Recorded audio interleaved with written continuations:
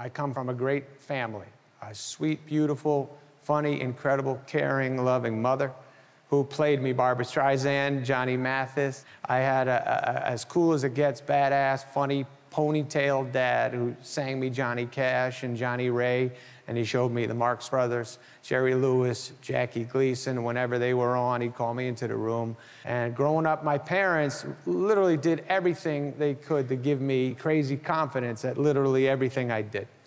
School, sports, singing, joking, they acted like I was the best at all those things, even though other kids were way better than me.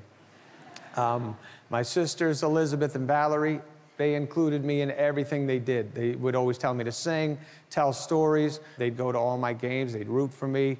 They'd even take me on dates with their boyfriends. They just always made me feel like I was the star of the family.